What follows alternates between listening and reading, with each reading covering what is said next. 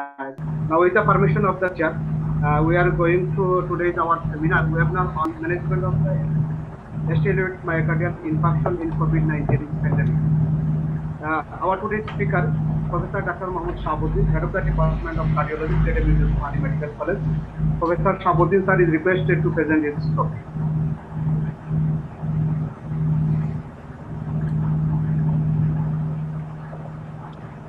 Assalamualaikum. আমার slide দেখা যায়? হ্যাঁ, দেখা যাচ্ছে। আচ্ছা। Assalamualaikum. Thank you very much, Roman, for a nice introduction. I am very much glad due to the presence of our teacher, our ex-director in ICBD, Chairman BAT, and Governor ACC Bangladesh chapter, Professor Afzalur Rahman sir is present with us.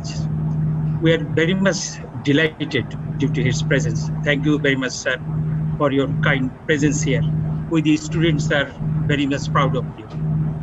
At the same time, I am very much delighted with the presence of my two friends, one is Principal Khazda Yunus Medical College, Professor Saiful Islam, and another is Director, ex-Director Ajay Kumar Rai. And with the panelist, Dr. Khalid Mohsin, although he is not present at that time, but he will very soon he will join with us. He is my registrar in my medical college. I taught a lot of things from him all the time. He is very brilliant in his career, throughout his career. And with the same time, I am very much glad due to presence of my students as my panelist here, Dr. Mukhlisur Rahman, Dr. Habibullah Selim, and Dr. Wajay Kumar Rai is also my students and colleagues here. Now he is independently running a Al Haramain hospital very efficiently, and he is the only person that he runs this. He is running this hospital. With Dr. Fishir Poshak, he is my colleague, is my best friend, and also he is the associate professor of Department of Medicine, though he was not with us, but we think always Dr. Shishir is with us, as because he is graduated from both medicine and as well as from cardiology. With this, what I do like to start my talk today. That is the management of ST elevated myocardial infarction in the COVID-19 pandemic. We are knowing that we are facing a very tough situation due to the COVID-19 pandemic. The management has changed a bit of the ST elevated myocardial infarction. For the simplicity of this presentation, I will divide my presentation into these categories. Number one is this COVID situation. I will talk something about this COVID situation. Now the myocardial infarction and diagnosis of STEMI, and treatment option before and after the COVID era, and the recommendation from different bodies, European Society of Cardiology, American College of Cardiology, and also from the Bangladesh Society of Cardiac Society, the treatment option after COVID-19, and the role of thrombolysis, that is tenecteplase, the metalase, and some trials that has proved its efficacy, and last a conclusion and the take-home message. Today, we are very much sorry due to the death of our another professor, beloved Professor Abdul Shoaid. He is a professor of forensic medicine in Women's Medical College. Today, he was died in National Heart Foundation due to comorbidities, heart disease and kidney disease. And besides this, we have lost more than 50 doctors due to COVID infections, and a lot of doctors that are suffering in COVID-19, and a lot of the doctors are improving this COVID situation. So we, the frontline fronters, the doctors, and the healthcare workers are facing a very tough situation. Today, if we consider the total cases today, it was 3,480, and total death today is 38. And if we summarize the total death, it is 1,502, and total cases as per today's record, it's 1,15,786. Though if we consider the case fatality, it is 1.3%. If we consider the recovery rate, it is about 40%. But if we consider the diagnostic procedures, that is about 22% are people are affected from the diagnosis. That's if we take 100 samples, 22 patients become positive with COVID-19. And today we'll talk about ST elevated myocardial infarction. And before going to define the ST elevated myocardial infarction, I will define myocardial infarction according to four international definition of international definition. That is criteria for myocardial infarction.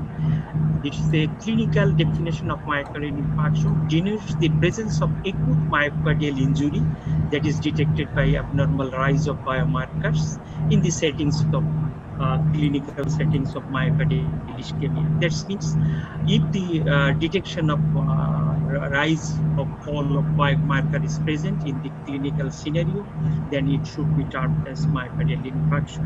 Two things must be positive for the diagnosis of myocardial infarction. And myocardial injury, the detection of elevated cardiac troponin value above the 99 percentile upper reference limit is defined as myocardial injury. And if this injury is considered acute, if there is rise and fall of troponin values. So it can be considered as acute if there is rise and fall, if it's considered as static, if there is no rise and fall. And this is the bitemporal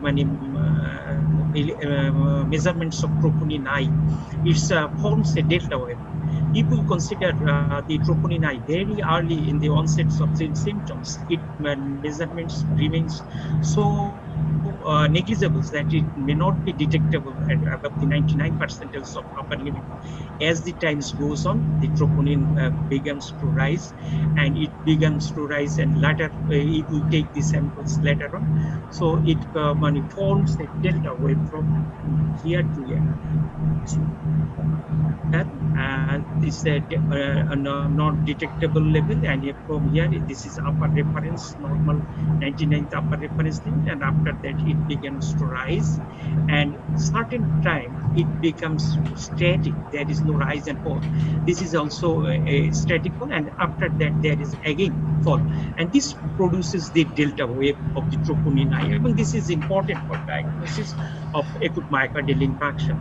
If we consider the other things, that if there is no rise and fall of the troponin, it's static, it may be a chronic myocardial injury.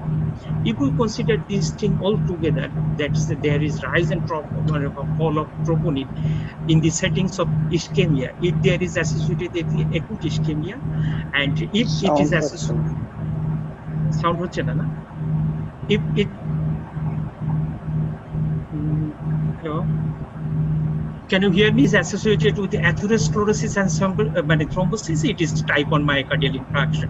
But if there is no association with the type 1 MI, that is, there is imbalance between oxygen supply and demand, and if there is sustained tachycardia or hypotension and bradycardia, or infection, anemia, sepsis, this condition that may lead to imbalance between the myocardial supply and demands. In that scenario, if the ischemia is severe one, then supply demand mismatch will produce myocardial infarction. This is type 2 myocardial infarctions. And type 1, this denotes due to rupture of the atheromatous plaques.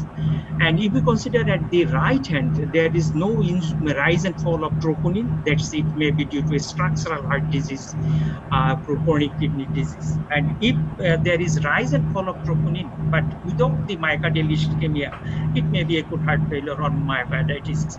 As because in COVID-19, they can produce the myocarditis and catastrophic heart failure, and also the heart failure. So there is a significant, not so significant amount of rise of troponin may encounter in this COVID-19 pandemic. and we will discuss later on that as was declared by the different society. And this is type 1 myocardial infarction, and there is a atheromatous plaque, and this plaque is disrupted, and there is formation of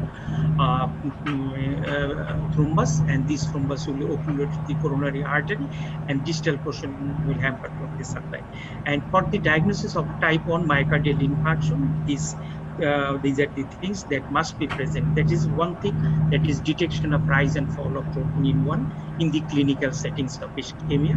What are the clinical situation? There might be a chest pain, and there might be a ECG signs, either ST segment elevation or there may be a pathological QA. And there may be also a evidence of myocardial loss of myocardium that can be detected by a regional wall motion abnormality radiologically, or by angiogram. We can detect the intracoronary thrombus. So if this evidence is present along with rise and fall of troponin, this constitutes the diagnosis of type myocardial infarction. And this will come into consideration in the COVID-19 pandemic later on. And so if we consider all these things together, that is the myocardial infarction, we can define the ST segment elevated myocardial infarction. As because MI has been defined in different way according to ST segment elevation, according to presence of Q wave and non-Q wave, according to its clinical and pathological prognostic correlates, type 1, type 2, type 3, type 4, and 5. Type 4 and 5 is related to the CABG and bypass, CABG and PTCA. Type 3, it is correlates to the acute sudden cardiac death. And type 2 is due to supply and demand imbalance, and type 1 is due to atherothrombosis, that is due to coronary artery lesions. And if we consider the STMI, that is if there is myocardial infarction and is the ECG evidence indicates that there is elevation of the ST segment, that constitutes the ST elevated myocardial infarction. And the ST elevated myocardial infarction is the target for reperfusion therapy, either by primary PCI or by the thrombolytics. So we can diagnose the ST elevated myocardial infarction by these things, that is characteristics of chest pain of myocardial ischemia associated with persistent, that is more than 20 minutes of ST segment elevation, and by the subsequent release of biochemical marker of injury, that is troponin 9. So there may be troponin 9, there may be persistent elevation of the ST segment, and there may be evidence of chest pain. And there is variation of duration of chest pain. In universal definition, they have defined it's 20 minutes, but in case of American College of Cardiology and American Heart Association, they have defined 30 minutes. So more than 20 minutes with 20 minutes ST segment elevation with release of biomarkers, that constitutes the definition of ST elevated MI. And here is the definition of ST segment elevated MI. As you know that there is some change of the ST segment elevation from 2018. They have defined the ST segment elevation in different ways. That's 1 millimeter ST segment elevation is sufficient in all legs except B2 and B3. And D2 and D3, that is in case of female, it is sufficient if diagnosis will be confirmed if it is more than 1.5, and 2 millimeter ST segment if it is more than 40 years male, and 2.5 millimeter if it is less than 40 years male. So the ST segment elevation is age and sex specific. And now we come to the COVID era. What are the changes that have been changed in the COVID era? As we know that COVID era is a new viral infection, and it may causes the viral pneumonia, and at the same time it may affect all the systems of the body, that is vascular, cardiovascular. It may affect the blood vessels, heart, kidney, brain, and all over the organs. As far as it affects the angiotensin-converting and 2 receptors, it is almost always distributed all over the body, and so they enters into the cell by these ACE2 receptors, and they produces their viral pneumonia. Not only the viral pneumonia, at the same time they produces in blood vessel endothelial injury, and in minor microvessels, they disrupt the coronary atherosclerotic plaque, and in major vessels, they kind of causes the thrombosis. At the same time, the myocardium, they can produce myocarditis, leading to heart failures, to arrhythmia. And lastly, the cytokine storms that leads to the disseminated disaster condition that ultimately leads to hypotension, anemia, shock, and multi-organ failure. So these are the pathophysiology of COVID-19. And as we know that COVID-19 affects the heart, it may cause a direct myocardial injury. In the mild many cases of myocardial COVID infection, if it is not associated with significant rise of troponin, as with or without the cardiac pre-existing cardiac conditions. But in case of severe COVID infection, there may be elevation of troponin I, 2 to 3 times may be elevated in troponin infection. But if it is associated with the severe infection and associated with myocardial infarction, if this troponin should be raised more than 5 times. And the cardiac troponin concentration should be interpreted as a quantitative value, not as a quantitative value. And if we consider this slide, that in the absence of typical anginal chest pain or ischemic ECG signs, patients with mild elevation of troponin, that is less than 2 to 3 times upper limit of normal reference, do not require workup or treatment of type 1 myocardial infarction. So we may get slight troponin raise in the absence of chest pain or ECG signs. You should consider it as myocarditis, not myocardial infarction. But due to its previous pandemic, due to its pandemic, before the pandemic, there is elevation of troponin above the upper normal limit that indicates myocardial injury, and if it is associated with chest pain, that it continues to be myocardial infarction. But in this COVID situation, changes its a little bit.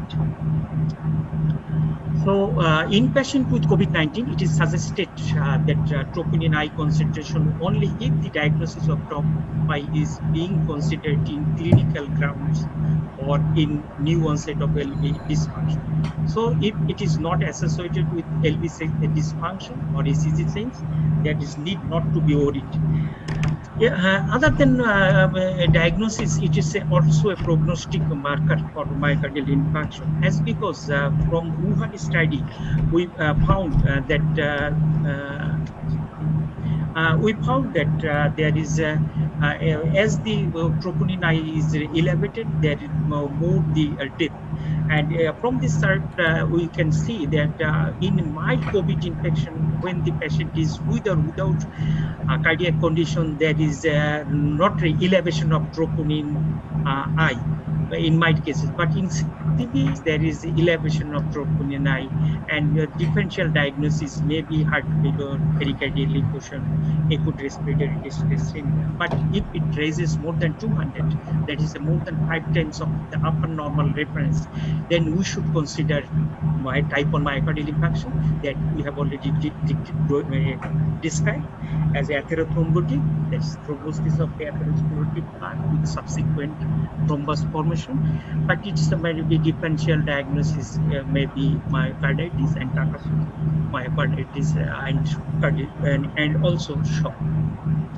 And if we consider these things, that is a prognostic value, other than diagnostic troponin, there is a prognostic value of troponin I.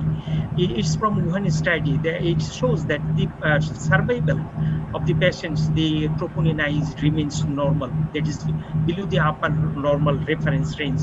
But the patient who died, the troponin is directly proportional to the elevated levels. So higher the troponin, greater the chance of death from COVID-19 infection, whether he or she is with or without cardiac disease, but more in cardiac disease. Now, the treatment strategy in treatment strategy before the COVID era. What are the treatments that were in before the COVID era?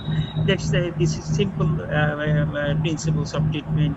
It must be anti-anginal, anti-analgesic, anti-thrombotic, repercussion, and some of the routine medical therapies. And after discharge, we'll do a risk stratification, mobilization, and subsequent lifestyle change and secondary prevention for drug therapy. We'll focus today on the repercussion therapy. Other we will just not discuss all the things of the acute myocardial infarction.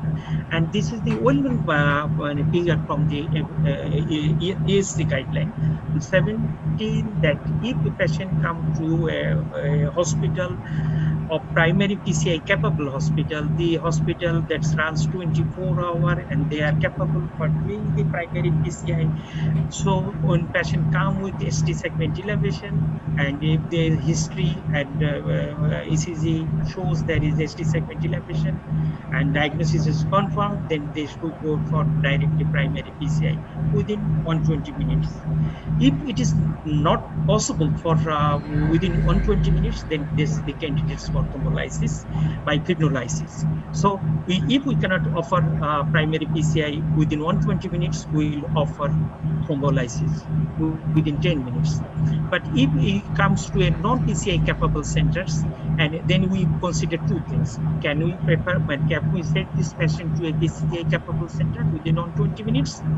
If it is possible, then we will transfer him to a primary PCI capable center. If it is not possible to transfer this patient within 120 minutes, that is within 2 hours from the center, then it's the fibrinolysis, the treatment option. This is the treatment, but it should be started within less than 10 minutes, and preferably it is the lytic dose, that is bolus. I mean, it is only the drug that is taking place. The ESC guideline has advocated only the directive place for the repercussion strategies. There is no other drugs that has been approved in this guideline. If we see the timeline of myocardial infarction before COVID era, that is in 0 hour, we'll have to diagnose either it is ST segment elevated or not. Then after decision will be take whether we can transfer this patient to a primary PCI capable center or not. If we can transfer to the primary PCI capable center, it will go for primary PCI. If we cannot transfer, then fibrinolysis within 10 minutes. Then we'll have to decide whether this thrombolytic therapy is active or not. We consider the successful thrombolysis by the evidence of removal of chest pain, resolution of the ST segment elevation, and by presence of the arrhythmia, then repercussion arrhythmia. If the thrombolytic is effective, then we can transfer this patient within 24 hours, 3 to 24 hours to a primary PCI capable center. But if the thrombolytics fails, that is, these patients should be transferred immediately to a primary PCI capable center. This is the strategy before the COVID era. There's here these two things here. If a patient is suitable for ST segment elevation and suitable for repercussion, it should be performed within 120 minutes by primary PCI, or if it is not possible, then we will have to go for thrombolysis. And this is the picture that 0 to 12 hours, both the thrombolysis, either primary PCI and the thrombolysis that is taking place, is equally effective. If we can perform it should be preferable over the thrombolysis. If cannot be performed, it can be administered primary in the contraindication, or when this facility is not available, it should be offered, that is injection pump, that is fibrinolysis. Fibrinolysis only if PCI cannot be performed within 120 minutes of STMI diagnosis. It is applicable within 12 hours. After 12 hours, there is no role for thrombolysis. After 12 hours, if the patient is symptomatic, then there is still role for primary PCI. But after 12 hours, if the patient is asymptomatic, the primary PCI will benefit, but it is less. But in case of stable pattern, after 48 hours, there is no role for primary PCI in stable patients. This is the main theme, but main message to you. And most of the time, our doctors are very much puzzled to what to do with ST segment elevated myocardial infarction. This is the timeline, and this is the strategy that you will apply to your patients all the times. So, repercussion therapy, that's the three things we will have to consider. The repercussion therapy is indicated in all patients with symptoms of ischemia of less than 12-hour duration and persistent ST segment elevation. I have said that repercussion by two ways, either by primary PCI or by thrombolytics. Always primary PCI strategy is recommended over fibrinolysin within the indicated frame time. If the primary PCI can be performed within 12 hours, it should be performed. If primary PCI cannot be performed timely after STM diagnosis, fibrinolytic therapy is recommended within 12 hours of system onset of patient without contraindication. If there is no contraindication and we cannot perform the primary, when we cannot perform the primary PCI, then the tenecteplase is the drug of choice. And if that I have already mentioned that if the patient's is symptom-free ST segment resolution, still patient should be with a thrombolytic therapy. Patient should be referred for primary PCI strategy within 24 hours. This is the pharmacoinvasive strategy. First of all, we will give the thrombolysis, and patient will become stable. After that, we can perform the primary PCI within 24 hours. That's because it will save the muscles and it will limit the myocardial infarctions, and also the myocardial, it will preserve the myocardial function. Minute means muscles. If we perform the primary PCI timely, or if it is not possible, then the pharmacoinvasive procedure, that is the thrombolysis, next primary PCI, is still the standard practice is most of the world, as because in the first 120 minutes, most of the centers are not capable for doing the primary PCI. And we have said that after 12 hours, there is no role for thrombolytics, but still there is role for primary PCI if the patient is hemodynamically or clinically unstable and there is life-threatening arrhythmia. And routine primary PCI should be considered in patient presenting late after the symptoms of onsets. But a red thing is that it should not be done, that asymptomatic patient routine PCI of the oculated artery after 48 hours of onset of STMI is not indicated, the masses. So with fibrinolytic therapy, when we will perform fibrinolytic therapy, when fibrinolysis is the repercussion strategy, it is recommended to initiate this treatment as soon as possible after STMI diagnosis, preferably in the pre-hospital settings, and as per example, within 10 minutes after hospital stay. And a 50 specific agent, that is tenecteplase, is recommended.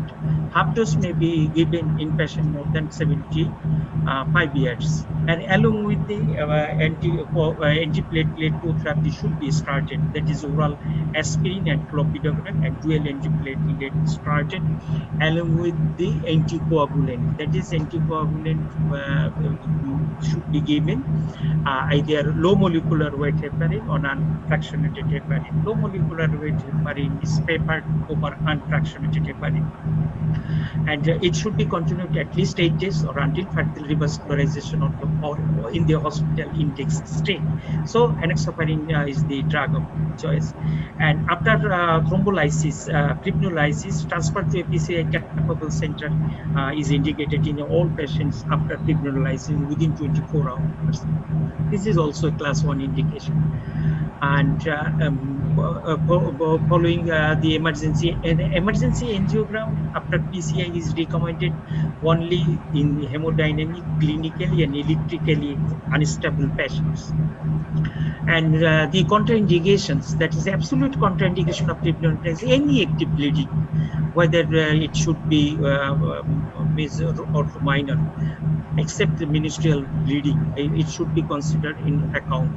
Ischemic stroke in the preceding 6 months, central nervous system damage, neoplasm or arteriovenous malformation, either benign or malignant neoplasm, recent trauma, surgery, head injury within the preceding month, gastrointestinal bleeding within the past month, known bleeding disorder, aortic dissection. This is very much important. If we administer thrombolytics in aortic dissection, it will cause fatality and the patient may die within the table. And non-compressible puncture in the past 24 hours. So the relative contraindication, then transient in the preceding 6 months, oral anticoagulation therapy, pregnancy, and what not postpartum, refractory hypertension more than 180 millimeter, advanced liver disease, infective endocarditis, peptic ulcer, and traumatic recipient. These are the considerations when we can consider fibrinolytic therapy after the risks and benefit ratio consideration. Then what are the treatment options that has changed in COVID era?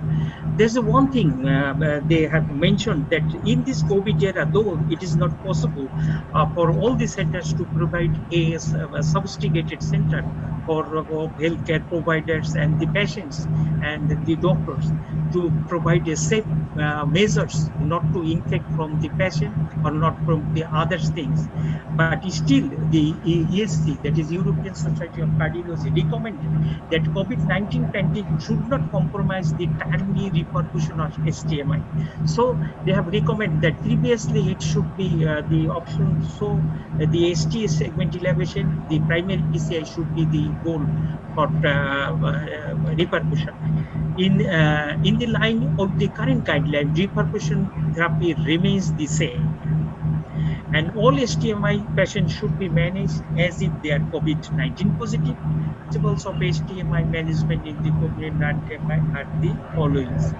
That is, a primary PCI remains the repercussion of choice if feasible within the time frame, that is on 20 minutes, and performed in facilities approved for the treatment of COVID-19. That is, it is the approved facilities that's there. There is special situations where there is a chance of no infection is spreading to the healthcare professionals and to the patients.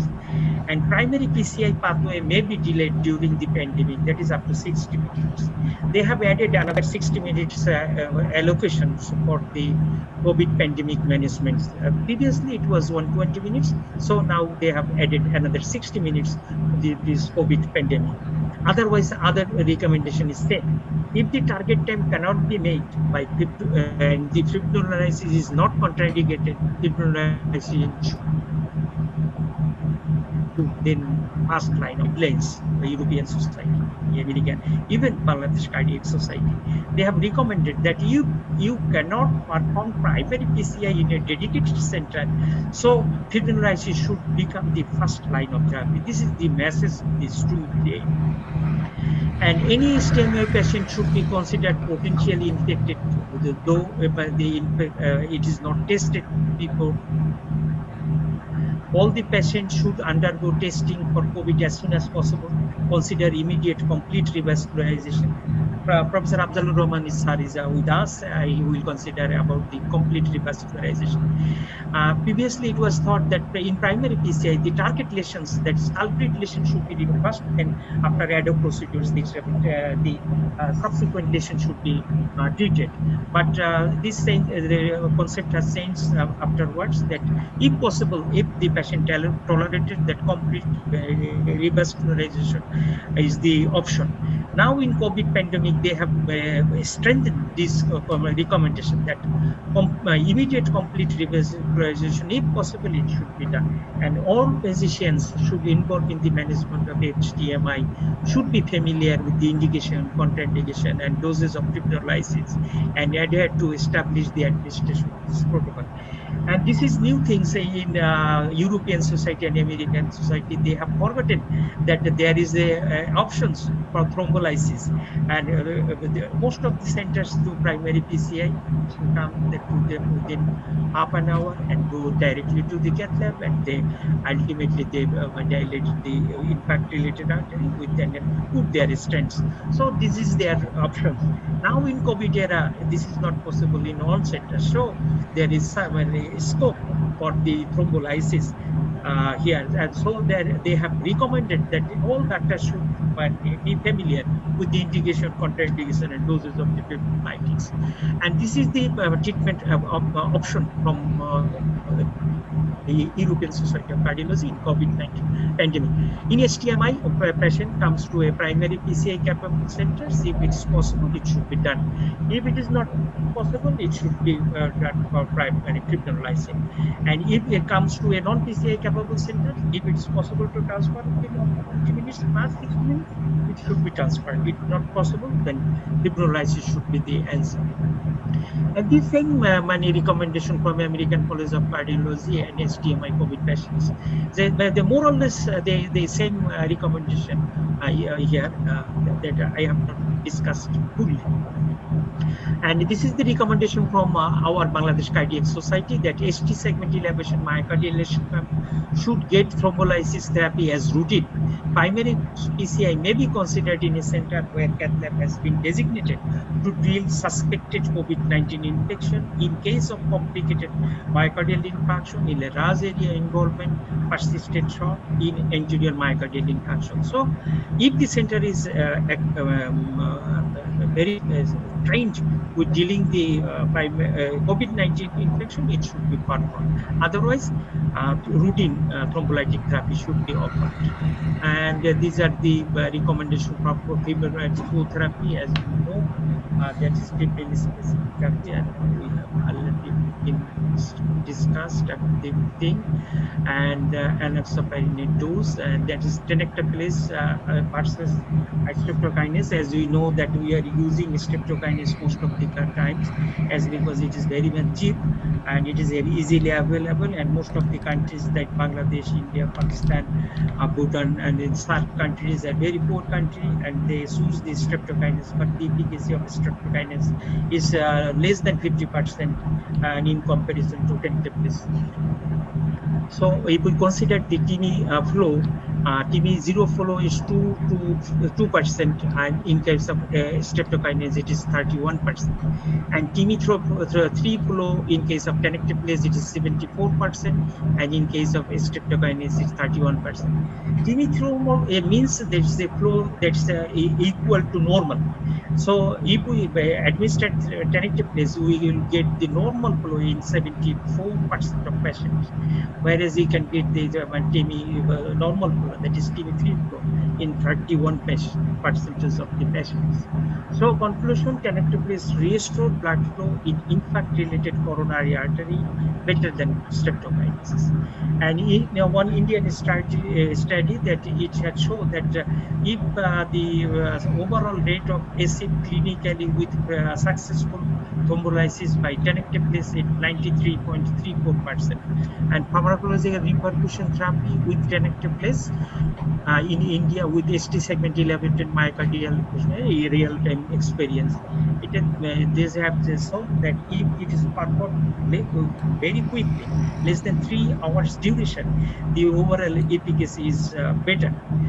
Then the primary PCI is performed after 12 hours. So more the sooner we can start the treatment, better is the results.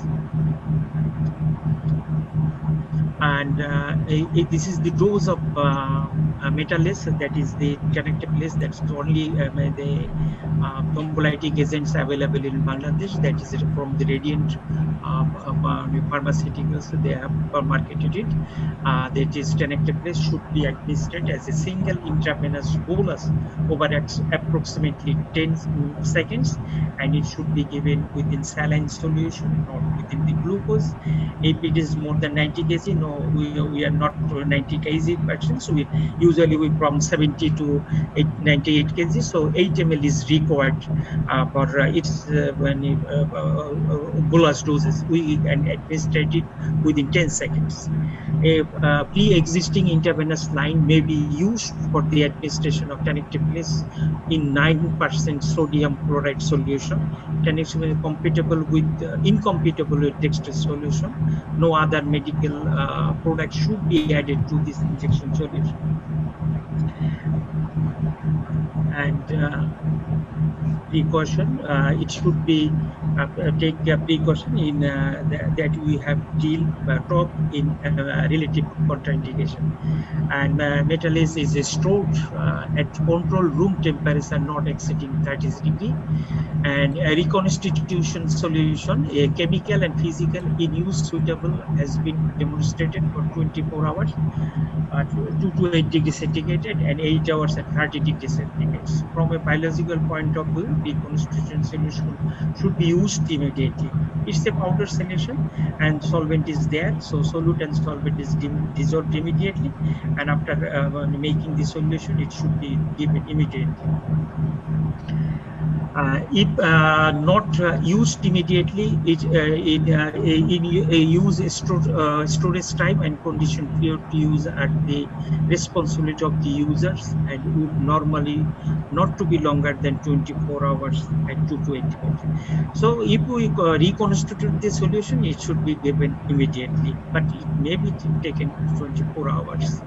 But this is probably the last slide. So this is Madame Teresa. Is well, you know that it is a Roman Catholic Church. He sacrificed his life throughout his life for the serving the humanity. But last of all, he died from heart attack, multiple heart attack. And with these few words, I like to conclude here. And with this few take-home message that time is muscle. So we will have to start the treatment as soon as possible before COVID-19 pandemic. As soon as the ST segment elevation is diagnosed, it should be decided what policy we will have to advise, either by primary PCI or by fibrinolysis. If primary PCI is feasible, it should be offered. If it is not possible, then tenecteplase, the lighting for fibrinolysis should be administered if there is no contraindication. And as because it restores the normal coronary artery, almost 90% of the patients. So with these few words, I like to conclude here. Thank you very much, the panelists and my teacher, chairperson, and special guests, and my friends, and all the others, my colleagues and the students that are listening to this gathering. Still, we are very much happy that more than 84 participants are hearing this management of ST segment elevated myocardial infarction in the era of COVID-19. Thank you very much. We would like to conclude here. Thank you. Thank you, sir, for your brilliant presentation. And we know that cardiovascular disease is predominant in COVID era, and our cardiologists are engaged in managing patients. Dear participants, if you have any questions, please put your question, and our speaker and panelist will try to give your answer. Before going to question session, some frequently asked questions. Firstly, I question to Dr. Ajay Datta. Sir, can you hear me? Ajay Datta, sir. A question, frequently asked question from students. If patient develops bleeding after thrombolysis using selective plaque, what should be done to control bleeding? Bleeding actually it is offered. I think people may be divided into two parts, whether it is tonsil bleeding or abdominal gland bleeding or hematuria, cavitary, or various bleeding like intracranial bleeding, lateral hemorrhage. We have to assess first whether bleeding is manifested or not. If bleeding is manifested, then always stop the case, or it is only done or given, then you can immediately fresh blood or fresh blood. Though bleeding complication in clinical case is very less, I think that is less than 1%, but compared to streptococcus is very less. Thank you, sir. Another frequently asked question to our associate professor Dr. Shahabuddin Selim. Sir, sir কি শুনতে পাচ্ছেন? শোনা যাচ্ছে? হ্যাঁ। Sir, do you need to use anticoagulant after selective plaque? And when and why? Thank you. শোনা যাচ্ছে আমার কথা? Sir. ধন্যবাদ। আমি একটু পরে জয়েন করলাম, সরি এর জন্য। Respected chairperson and speaker and special guest and other panelists and also the audience, very good evening and assalamu alaikum. আমরা যেহেতু 10 একটা প্লেস অবশ্যই আমাদের enoxaparin দিতে হয়, because it's a very short half life, you know from the lecture we should have very short half life. That's why tenecteplase enoxaparin is indicated in the after giving the tenecteplase. So according to the dose of the tenecteplase, loading dose and followed by the usual dose 1 milligram per kg body weight according to age 7 days and 75 years. If the patient has more than 75 years, then we can give the not loading dose, only 0.75 milligram per kg body weight we have to give. And then renal states we have to give the drug with the renal schedule. Thank you. Thank you, sir. Dr. Oman, may I add a few words? Yes, sir. Yes. Okay. We all know the tenecteplase is a fibrin specific thrombolytic agent, and streptokinase is a fibrin non-specific thrombolytic agent. So fibrin specific thrombolytic agent acts only within the clot bound fibrin, and once the tenecteplase lyses the clot, the partially lysed clot is also thrombogenic, and it can promote more formation of more clots. So we need to arrest this procedure. So it is mandatory to use heparin after we use the fibrin specific agent, and in fibrin non-specific agent it reduces the total fibrinogen level, and in those cases we don't need to use heparin or enoxaparin unless there are some specific indications. So we must use the enoxaparin.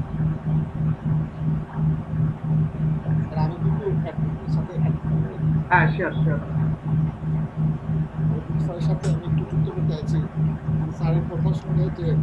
After successful reperfusion, there is a chance of 20% chance of reocclusion.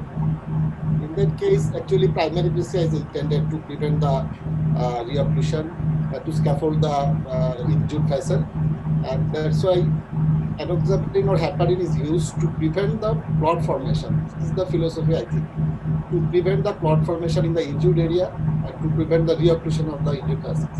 Thank you.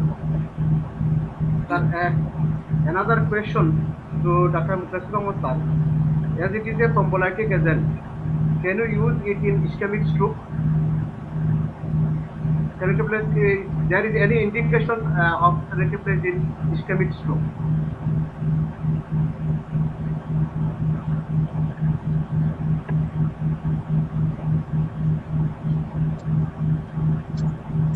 Professor sir, আপনি unmute করেন sir, আপনাকে unmute করেন।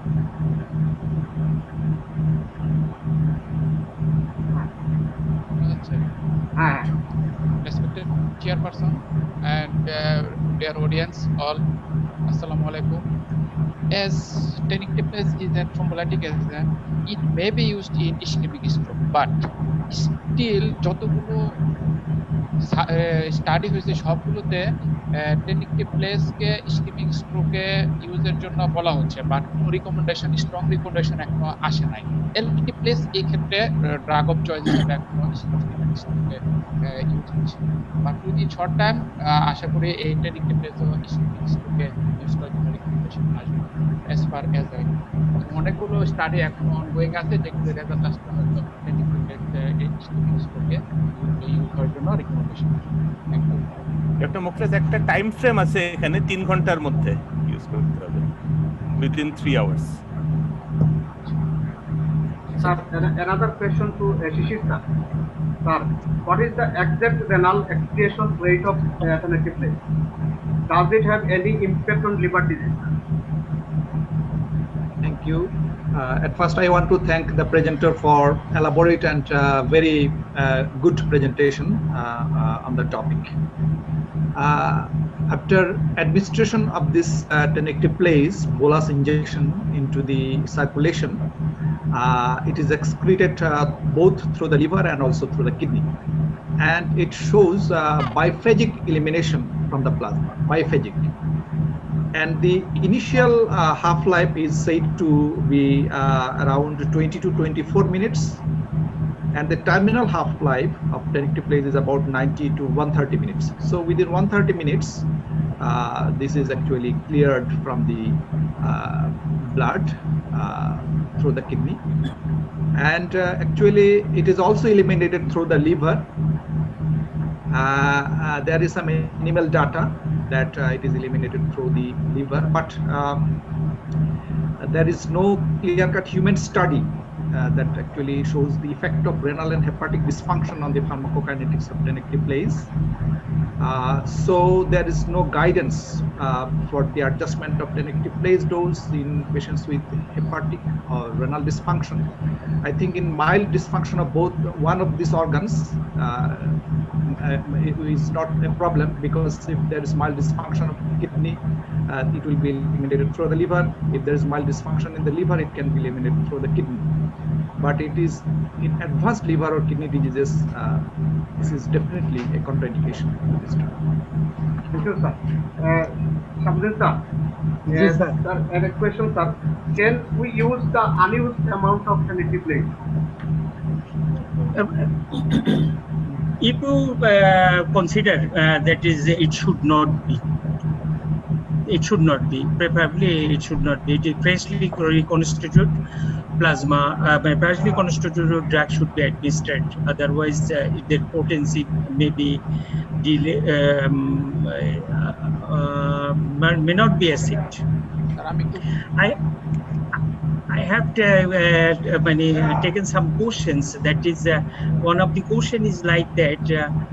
What is Takasobo disease? Takasobo disease is a very funny name. This sir.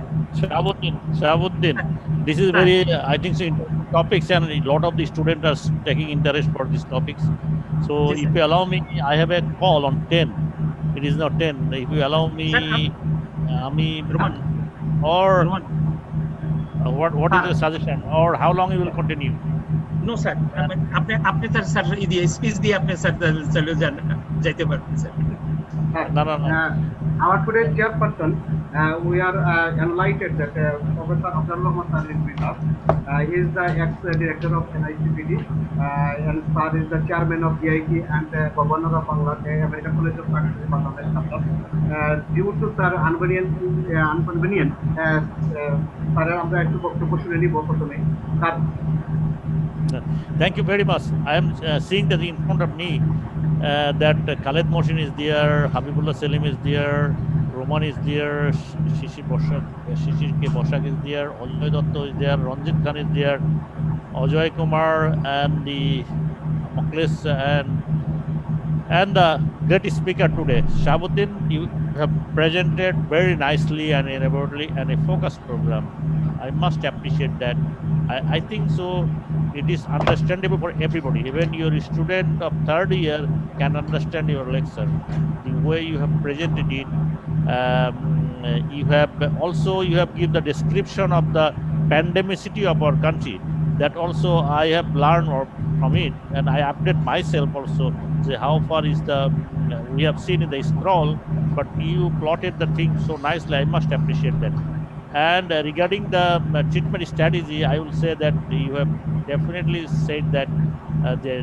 I will say that maybe the tentative place, maybe the or thrombolytic, whatever you have, is the treatment of choice in the pandemic area, because within a short time, by making the cath lab ready, by sterilizing the cath lab, by wearing the PPA, it would be difficult and maybe disaster.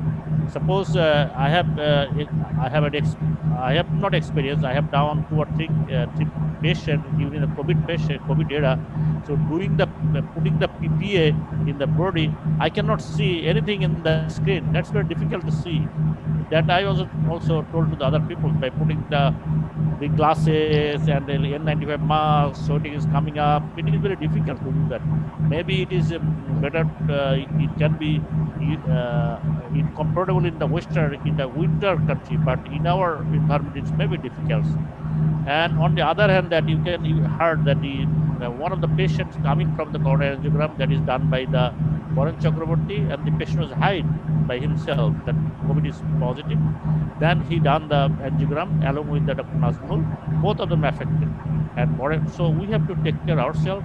Definitely we have to take care of the patients, but we have to think. আমরা যেটা মনে করতে পারি, আমাদের patient যেটাই আসবে সেটাকে আমরা কোভিড পজিটিভ হিসেবে ট্রিট করতে হবে।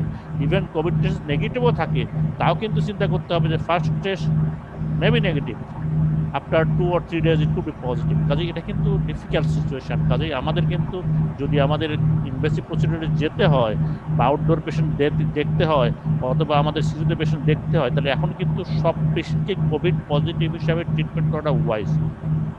ডেফিনেটলি আমাদের green zone, yellow zone, red জোনে ভাগ করতে হবে, এটা আপনার establishment, but we have to think that each and every patient is COVID positive.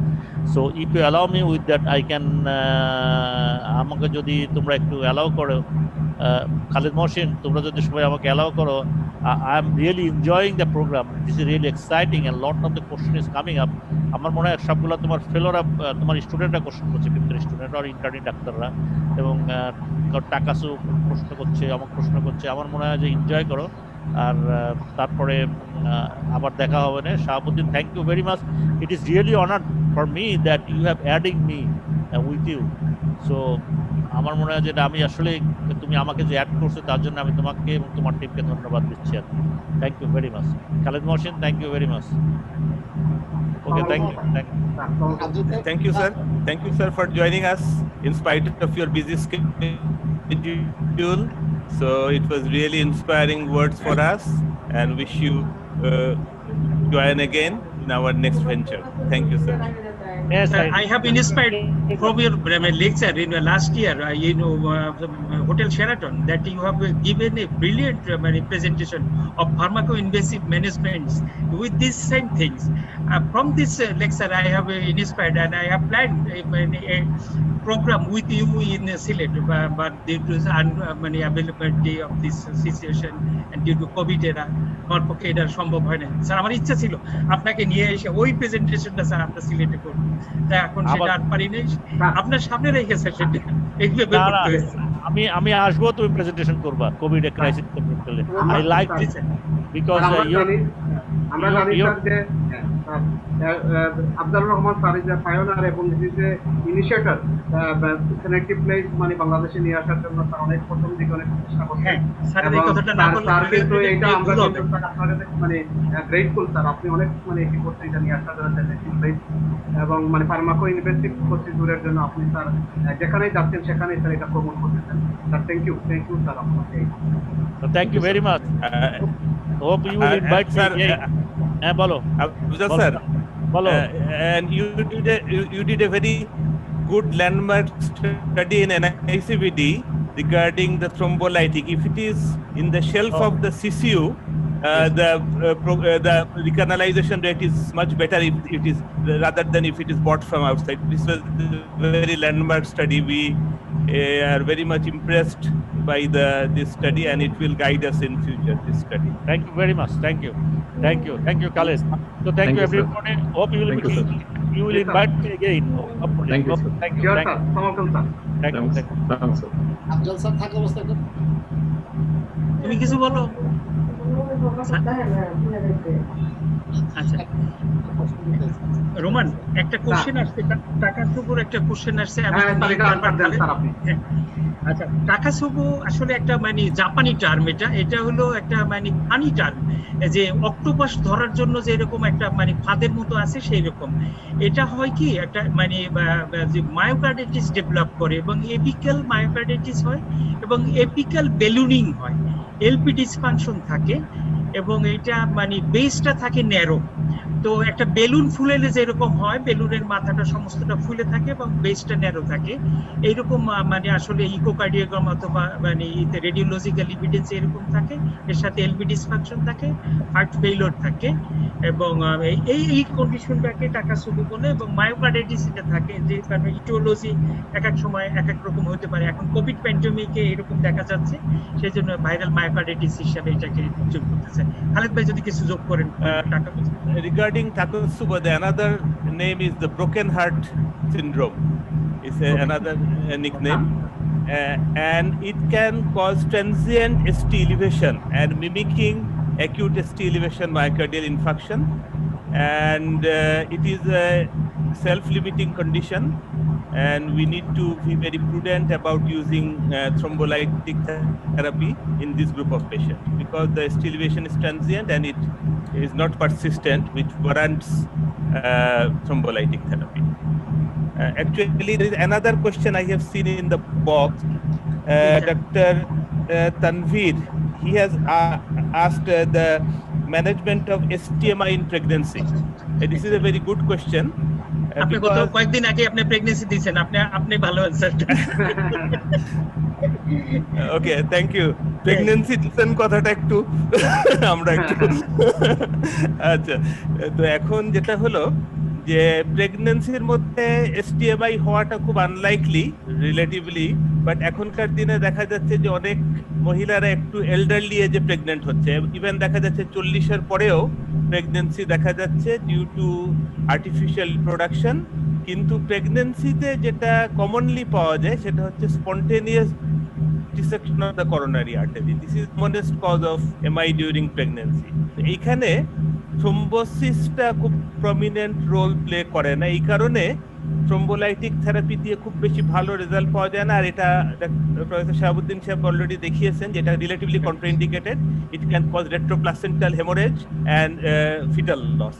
তো এই ক্ষেত্রে primary PCI with a longer stent which is directed by intravascular imaging, কারণ এখানে লিশন বোঝা যায় না করে। এই ক্ষেত্রে primary পিটিসিএ is the drug of choice, এবং সেই ক্ষেত্রে আমাদের যেটা হচ্ছে যে প্রপার ইউটেরাইন শিল্ডিং করে ফিটাসটাকে প্রোটেক্ট করে আমাদেরকে চিকিৎসা করতে হবে। হ্যাঁ, এই জন্য আমাদের এই ক্ষেত্রে আমার মনে হয় প্রাইমারি পিটিসিএটাকে আমাদেরকে গুরুত্ব দিতে হবে বেশি করে। Thank you, sir. Thanks for Dr. Tanveer for asking a nice question. Sir, আমি একটু স্যার বলেন স্যার। স্যার টাকোসুবো সম্পর্কে আমার একটু আগ্রহ আছে, সেজন্য বলতেছি। স্যার যেটা বলছে ক্লাসিক্যালি সবাই জানে যেটা এপিক্যাল ব্যালুনিং সিনড্রোম, বাট টাকোসুবো কিন্তু টাইপ আছে। ইভেন একটা হচ্ছে রিভার্স ট্রাকোসোমো আছে, সেক্ষেত্রে শুধু বেজালটাই ডাইলেটেশন হবে, অ্যাপেক্সটা স্পেয়ার থাকবে। অ্যানাদার ইজ মিড ভেন্ট্রিকুলার ট্রাকোসোমো, সেটা শুধুমাত্র mid ভেন্ট্রিকুলারটা dilatation. Anyway, these are the variety, among them apical ballooning is most common। তবে আমরা ইকো দিয়ে কিন্তু ইজিলি ডিস্টিংগুইশ করতে পারি যে এটা কোনো করোনারি আর্টারিকে টেরিটরিকে রিপ্রেজেন্ট করে না। সেক্ষেত্রে beyond the LED territory, if other territory is hypokinetic, in that case we can, if we do echo before giving thrombolysis, it will avoid unnecessary complications. Thank you, sir. একটা question Khaled Mohsin sir-এর কাছে। Sir, as we know that negative pressure cath is mandatory for prevention of viral infection, for especially for health workers. As we have no negative pressure cath lab, what is the your thought on that? Yes, thank you, Dr. Roman. It's a very, very practical question. Actually, if a hospital has got multiple cath labs, it is customary to dedicate one cath lab for primary PCI and COVID positive patient. We are considering all the patients undergoing primary PCI as COVID positive, as Professor Shahabuddin has very nicely mentioned. And in case if there is only one cath lab, there are some precautionary steps for doing PCI on that cath lab, because primary PCI, it has to be priority basis, and the level 3 protection, PPE protection level 3 has to be employed by all the staff inside the cath lab. The number of staff should be assistant, one radiographer, one nurse. These 4 persons should be in the cath lab, not more than 4 persons. And there are technologies coming in on it that with some modification, a positive cath lab can be modified to a negative pressure cath lab. But unfortunately, in Bangladesh, we don't have any positive pressure cath lab at this moment. But we have some operating rooms with negative pressure and HEPA filters. So HEPA filter is another technology which can minimize the circulation of the aerosol inside the cath lab. Any air conditioned premises is risky, particularly the CCU and ICU. All air conditioned premises should be treated with suspicion. And wherever it is in air conditioned premises, the highest level of PPE should be administered by the caregivers. Thank you. Thank you, sir. Sir, Shishir sir, আপনার কাছে একটা question sir, এটা হচ্ছে কি which is better, মানে student side streptokinase or anticoagulant why? এটা তো already প্রেজেন্টেশনে খুব nicely mention by the presenter যে reperfusion rate is much higher in case of tenecteplase than streptokinase. যদি টাকা পয়সা কোনো সমস্যা না থাকে, then definitely tenecteplase is superior to streptokinase. Thank you, sir. Shahabuddin sir, lot of questions, sir. অনেকগুলো question আছে। হ্যাঁ, অসুবিধা নেই। হ্যাঁ, sir, rule of enoxaparin after primary PCI. এটা অ্যান্টিকোয়াগুলেন্ট হিসেবে কাজ করবে, সরি অ্যান্টিকোয়াগুলেন্ট হিসেবে কাজ করবে প্রাইমারি পিসিআই এর পরে।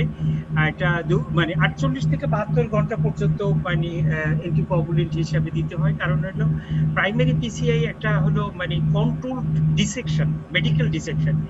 এখানে মানে কন্ট্রোল ডিসেকশন হয় এবং এটা থ্রম্বাস ফর্ম করার সম্ভাবনা থাকে। সেই জন্য যাতে আবার থ্রম্বাস না ফর্ম করতে পারে, সেই জন্য অ্যান্টিকোয়াগুলেশন দিয়ে রাখা হয়, যাতে স্ট্যান্টটা এন্ডোথেলিয়ালাইজেশন হওয়ার আগ পর্যন্ত অ্যাটলিস্ট 48 আওয়ার্স টু 72 আওয়ার্স পর্যন্ত এটা প্রোভাইড করতে হয় অ্যাকর্ডিং টু ক্লিনিক্যাল কন্ডিশন বা সেকেন্ডারি উপরে।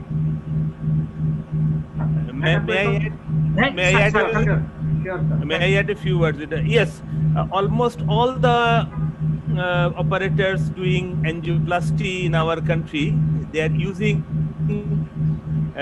enoxaparin after PCI. At least they are giving 3 doses of PCI, but it is not recommended by any guidelines. That is important. And another drug, which is if we use it during PCI, particularly in primary PCI, we are using the GP2B3 inhibitors. If we give this drug, then the platelets remain unactivated for throughout their lifetime. Maybe they act about 15 days. In those cases, we don't need to use enoxaparin after PCI. But we have some problems with our heparin. Sometimes the adulterated heparins are there. The antiplatelets also there of some problem with efficacy, and that's why it is safe to give enoxaparin, but no guideline yet has recommended use of enoxaparin after PCI. If you have covered the lesion well, there is no obvious dissection, so in those cases the guidelines don't recommend, but we are using. আমি একটু এখানে supplement করি যে আসলে মানে বাইরের দেশগুলোতে সবকিছু ওয়ান টাইম ইউজ করে, তো আমরা মানে ওখানে মানে আমরা তো রিউজ করায় কিন্তু আমাদের থ্রম্বোজেনিসিটির সুযোগ বেশি থাকে, সেই জন্য আমরা এইরকম একটা মেনটেন করি। খাকবা যেটা বলছে একদম অ্যাবসলিউট রাইট, যে মানে এমনকি তারা হেপারিনও অনেক জায়গায় মানে ইউজ করে না, যে মানে ওয়ান টাইম মানে সবকিছু ইউজ করে ফেলে দেয় সব। 700 ইউরো লাগে একটা এনজিওগ্রাম করতে, আর সেখানে আমাদের প্রায় 2000 টাকায় করতে পারি। স্যার আমরা কোভিড পেশেন্টে কতদিন স্যার enoxaparin ইউজ করব, আর স্যার রিভারক্সাবান কি আমরা ডে 1 থেকে শুরু করতে পারবো? আচ্ছা, এইটা কোশ্চেনটা মানে খুব ভালো একটা কোশ্চেন মানে হয়েছে যে কোভিড-19 পেশেন্ট। এখন আমার মানে কোভিড-19 পেশেন্টে আমার প্রথম দিন দেখতে হবে যে কোভিড শুধু কি কোভিড-19 আমার, না তার সাথে কোনো অ্যাসোসিয়েট কার্ডিওভাস্কুলার ডিজিজ আছে। যদি শুধু কোভিড-19 হয় এবং যদি সেই পেশেন্ট ভর্তি থাকে হাসপাতালে, এবং সেই ক্ষেত্রে সমস্ত পেশেন্টের থ্রম্বোপ্রোফাইলাক্সিস দিতে হবে। প্রেফারেবলি ডে 1 থেকেই enoxaparin মানে is preferable over low molecular weight over মানে আনফ্র্যাকশনেটেড হেপারিন, মানে লো মলিকুলার ওয়েট হেপারিন দিয়ে ডে 1 থেকে দিতে হবে। এক্ষেত্রে রিভারক্সাবান অন্য কিছু এইগুলা দিতে হবে না। আগের আমরা একটা মানে সেশন আমরা আলাপ করছিলাম এটা, যে ডে 1 থেকে, কারণ এটার অ্যান্টি ইনফ্লামেটরি ইফেক্ট আছে, সেই জন্যই এটা ডে 1 থেকে এবং পেশেন্টগুলো এই থাকে, সেই জন্য দিতে হবে। এবং কতদিন hospital stay, index hospital stay পর্যন্ত 3 থেকে 5 দিন, 10 দিন, 8 দিন পর্যন্ত দিতে হবে। ডিসচার্জের সময় তাকে রিভারক্সাবান থ্রম্বোপ্রোফাইলাক্সিস হিসাবে যদি কন্ট্রাইন্ডিকেশন না থাকে দিতে পারা যায়। সেক্ষেত্রে এক্সটেন্ডেড ইউজ করা যেতে পারে, 30-45 দিন পর্যন্ত করা যেতে পারে। এটা শুধুমাত্র কোভিডে। কিন্তু কোভিড ছাড়া যদি তার আন্ডারলাইন মানে কার্ডিয়াক কন্ডিশন থাকে, যেমন কোভিড প্লাস এমআই, সেই সিনারিও আলাদা। সেক্ষেত্রে তাকে মানে প্রোফাইলাক্সিস না, তাকে থেরাপিউটিক ডোজেই মানে হাসপাতালে মানে enoxaparin দিতে হবে। এবং মানে কোনো ক্ষেত্রেই মানে থ্রম্বোপ্রোফাইলাক্সিসে রিভারক্সাবান মানে আমরা হাসপাতালে শুরু করব না, যদি হসপিটাল এডমিটেড পেশেন্টকে enoxaparin। শিশিরের কাছে একটা কোশ্চেন আসছে, শিশির আপনি অ্যানসার করেন। কোভিড প্লাস স্টেরয়েড, কোভিড এখন তো মানে ইউকে তে যে সর্বশেষ স্টাডিটা হলো যে dexamethasone low dose, Dhaka medical college থেকে একজনই করছে, হ্যাঁ, লো ডোজ ডেক্সামেথাসোনের যে ট্রায়ালটা হলো রিকভারি ট্রায়াল, সেই recovery ট্রায়ালে 6 milligram daily for 10 days, it has actually shown to reduce the mortality of the patients. Actually এটার পিছনের কাহিনীটা হচ্ছে এরকম যে যখন একটা মানুষ কোভিডে আক্রান্ত হয়, ভাইরাল ফেজটা আসলে প্রথম 7 দিন পরেই চলে যায়, এবং পরবর্তীতে দেখা যায় যে তার যে সমস্ত পেশেন্টের ডিসরেগুলেটেড ইমিউন সিস্টেমটা চলে আসে, ওইটার জন্যই পরবর্তীতে যে ইনফ্লামেটরি যে রিয়াকশনগুলো হয়, এই ইনফ্লামেশনের পথ ধরেই কিন্তু এন্ডোথেলিয়াল ইনজুরি এবং পরবর্তী যে মাইক্রোভাস্কুলার আর্টারিয়াল এবং ভেনাস থ্রম্বোসিস এর কমপ্লিকেশনসগুলো হয় বলে ধরে নেওয়া হয়।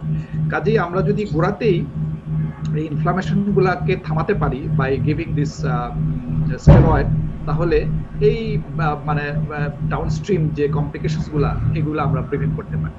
সম্ভবত এই কারণেই এই রিকভারি ট্রায়ালে দেখা গেছে যে এই ইনফ্লামেটরি স্টেরয়েড দেওয়ার কারণে এই মর্টালিটি গুলা আমরা কমাতে সক্ষম হয়েছি। তো লো ডোজ দেওয়া এবং হাই ডোজ দেওয়ার পিছনে কিন্তু আমাদের ছিল, হাই ডোজে কিন্তু আবার ইমিউনো সাপ্রেশন হয় এবং ভাইরাল ক্লিয়ারেন্স গুলা ডিলেড করে ফেলে। সেজন্য দেখা গেছে যে low dose is preferable two high dose, এবং এই রিকভারি ট্রায়ালের পরে আমার মনে হয় আমাদের দেশের গাইডলাইনগুলিও হয়তো পরিবর্তন হবে, যে low dose must be preferred two high dose, and also the dexamethasone should be used in preference to the methylprednisolone. Thank you. Thank you, sir. Sir, another question, sir. The patient যদি sir sign symptom of Covid থাকে কিন্তু পেশেন্টটা test negative, সেক্ষেত্রে তার পেশেন্টের যে previous testing করা থাকে সে কি অ্যানাক্টোফেরিন কি পাবে, তাহলে কতদিন পাবে? কি বলছে এখানে হচ্ছে কি পেশেন্ট কোভিড, খালেদ ভাই শুনছে, খালেদ ভাই আছে।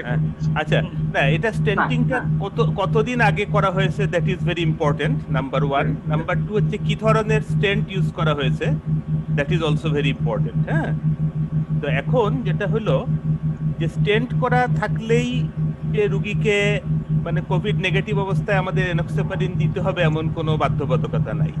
হ্যাঁ, তবে যদি কোভিড পজিটিভ হয়, হ্যাঁ, এবং তার থ্রম্বোসিসের রিস্ক যদি বেশি থাকে, which is manifested by raised D ডায়ামার, এরকম যদি আমরা কিছু পাই, তাইলে ইট ইজ মানে লজিক্যাল টু স্টার্ট। কিন্তু যদি কোভিড নেগেটিভ হয় সেখানে, তবে আমাদের ক্লিনিক্যাল সাসপিশন যদি খুব স্ট্রং হয়, if we are suspecting very strongly but the contrary to our expectation the COVID is negative, এই ধরনের ক্ষেত্রে আমাদের আমার মনে হয় যে আমাদের ক্লিনিক্যাল যে সাসপিশন আছে এটা বেশি গুরুত্ব দেওয়া কোভিডের তুলনায়।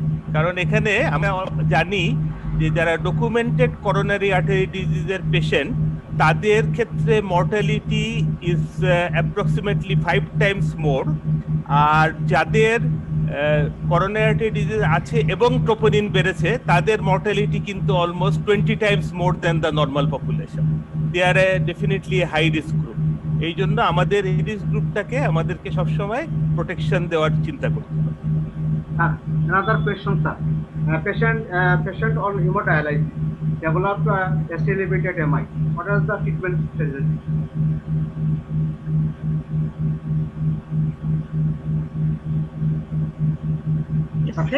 ট্রিটমেন্ট মডালিটি সেম, শুধু অ্যানোক্সাপাইরিনের ক্ষেত্রে এই মানে আনফ্র্যাকশনেটেড হেপারিনে যাবে, আর মানে থ্রোম্বোলাইসিসের ক্ষেত্রে মানে কন্ট্রাইন্ডিকেশন মানে নাই, দেখতে হবে একটু। প্রাইমারি পিসিআই যদি সম্ভব হয় করা যাবে কোভিড না থাকলে, শুধু ওই যে হেপারিন মানে আনফ্র্যাকশনেটেড হেপারিন সার্কুলেটিভ প্লেস অথবা প্রাইমারি পিসিআই করলে পরের যে অ্যানাক্টোফেরিন সেটা দেওয়া যাবে। সিগনিফিকেন্ট মানে লিভার এবং রেনাল ডিজিজে মানে অ্যাডভোকেট করে না, রিস্ক বেনিফিট হিসেবে। এই যে হেমোডায়ালাইসিসের যে রোগীগুলা, তারা definitely they R high risk patients. হ্যাঁ, নর্মাল রোগীর তুলনায় তাদের রিস্কটা বেশি। তবে এখানে প্রাইমারি পিসিআই এর কিছু সমস্যা আছে, কারণ এই রোগীগুলা দেখা যায় যে they have মাল্টিভেসেল disease and calcified artery. হ্যাঁ, মানে এই ক্যালসিফাইড আর্টারিতে প্রাইমারি পিসিআই এর সাকসেস ইট ইজ রিলেটিভ। আমাদের কিছু স্পেশালাইজড ইকুইপমেন্ট যদি না থাকে ক্যালসিফাইড লিশন ট্রিট করার মতো, সেই ক্ষেত্রে আমার মনে হয় যে প্রাইমারি পিসিআই তে আমরা যদি খুব হাই রিস্ক মানে খুব হেমোডাইনামিক্যালি আনস্টেবল না হয়, আমার মনে হয় তাদেরকে থ্রোম্বোলাইটিক দিয়ে যে সেন্টারে রোটা আছে, তারপরে যেমন লিথোট্রিপসি আছে, তারপরে হাই প্রেশার বেলুন আছে, কাটিং বেলুন আছে, এই ধরনের ফ্যাসিলিটি যে সেন্টারে আছে ওই সেন্টারে তাকে পাঠিয়ে দেওয়াটাই আমার মনে হয় উত্তম। কারণ এদেরকে নর্মাল স্টেটে আমার মনে হয় যে প্রাইমারি পিসিআই করতে গেলে বিভিন্ন ধরনের সমস্যা আর সম্মুখীন আমরা হতে পারি, এবং রোগীকে আশানুরূপ বেনিফিট অনেক সময় দেওয়া সম্ভব হয় না। স্যার, প্রফেসর রঞ্জিত স্যার আছেন আমাদের সাথে, স্যার কি কিছু বলবেন sir? Thank you very much, moderator, for your beautiful handling meeting. And Professor Shahabuddin has elaborately discussed about the STEMI, and he is, as usual, very beautiful speaker. I am actually sitting here to know something new from my favorite Dr. Khalid Mohsin, Dr. Shishir Bashar, whom I know from my student life about from 28 years possibly back. That's why I'm waiting at what I find here. The treatment pattern is almost same as it was in pre-COVID era. What we'll have to think, all the patients are COVID patients, so we'll have to take care, and the trend which was to arrange primary PCI, it should be delayed, particularly where there is no facility for dedicated care. And the various topics, various question and answers, which I have heard, which is very helpful for me and also others. I think this type of program will help a lot. Thank you very much, organizers, for adding me as a panelist. Thank you all. Roman একটা question আসছে যে এটা কোশ্চেনটা আমরা আগেরবারও খালেদ ভাই আমরা আগেরবারও answer করছি, তারপরে কোশ্চেনটা আবার আসছে যে মাইল্ড কোভিড বাড়িতে আছে, তাকে আমরা অ্যানক্সাপাইরিন বা রিভারক্সাবান কোনটা দিব কি দেব না, এই কোশ্চেনটা মানে বারবার আসছে। শিশির এই কোশ্চেনগুলো আমার 3-4 জায়গায় স্যার এই কোশ্চেনগুলো স্যার ক্লিয়ার করা উচিত। আমি যদি অ্যালাউড হই তাহলে উত্তর দিতে পারি। হ্যাঁ একদম অসংখ্য ঠিক আছে।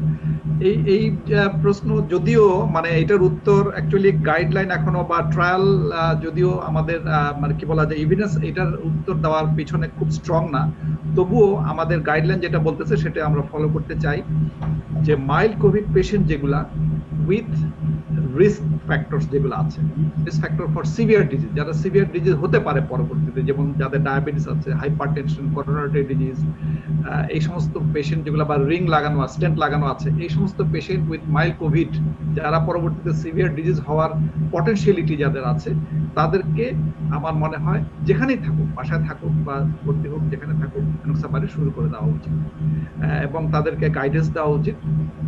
এবং যদি ওনারা হাসপাতালে আইসোলেশনে চলে আসতে পারে বা কোনো একটা জায়গায় মেডিকেল স্পেশালিটির গাইডেন্সে যদি উনি আইসোলেশন আসতে পারেন তাহলে ভালো, but from the treatment point of view এনক্সাপাইরিন should be start. এবং এই সময় পর্যন্ত up till now guidance do not, the evidence do not support the initiation of rivaroxaban in the first stage. It must be started in the post-discharge stage. There is no role of rivaroxaban in the hospital phase or in the initial stages, because এটার একমাত্র কারণ হচ্ছে যে কোন পেশেন্টটা severe পর্যায়ে যাবে কি যাবে না, আমরা মাইল্ড পর্যায়ে তো সেটা বলতে পারবো না। আজকে যে মাইল্ড সে কালকে সিভিয়ার হয়ে যেতে পারে। সো প্রথম দিকে আমাকে অবশ্যই এনক্সাপাইরিন বা হেপারিন শুরু করতে হবে, যার আমি আমার একটা ইনফ্লামেটরি ডিজিজ হয়ে গেছে। হ্যাঁ আমি এটা একটু শেষ করি, এটা একটু শেষ করি আমি। এটা related doctor Roman, I just may add a few words with that. আমি এই কোশ্চেনটা করে স্যার আপনারা দিবেন স্যার। আমাদের আজকে একজন কলিগ স্যার, হ্যাঁ, ইয়াং লেডি, সে হচ্ছে কি 30 years old, newly joined in BCS, হ্যাঁ, she developed COVID, she was COVID positive, এখন তার কোনো কোমরবিডিটি নাই, হ্যাঁ, সে চাচ্ছে যে এনক্সাপাইরিন কি শুরু করবে কি না, তার শুরু করার দরকার নেই। এখানে তার আগে হলো সে কি হাসপাতালে ভর্তি কি ভর্তি না? ভর্তি না স্যার। ভর্তি না হলে মানে শিশিরের অ্যানসার সেম। ভর্তি না হলে তার যদি মাল্টিপল, আমাদের ন্যাশনাল গাইডলাইন কি বলছে? আমাদের ন্যাশনাল গাইডলাইন বলছে যদি কোনো পেশেন্ট ভর্তি থাকে কোনো কথা নাই, সে থ্রম্বোপ্রোফাইলিসিস পাবে। যদি হাই রিস্ক থাকে সেই ক্ষেত্রে সে পাবে মানে থেরাপিউটিক ডোজে 1 মিলিগ্রাম পার কেজি ভলিউমে। যদি হাই রিস্ক না থাকে, লো রিস্ক গ্রুপের মধ্যে থাকে, বিএমআই যদি 40, এদের রুল অফ 40, বিএমআই যদি 40 এর নিচে থাকে 40 মিলিগ্রাম ডেইলি, 40 এর উপরে থাকলে 40 মিলিগ্রাম বিডি পাবে। হসপিটাল যতদিন ভর্তি থাকবে ততদিন এনাক্সাপাইরিন এটা পাবে, ডিসচার্জের সময় মানে সে রিভারক্সাপার নিয়ে সে চলে যাবে।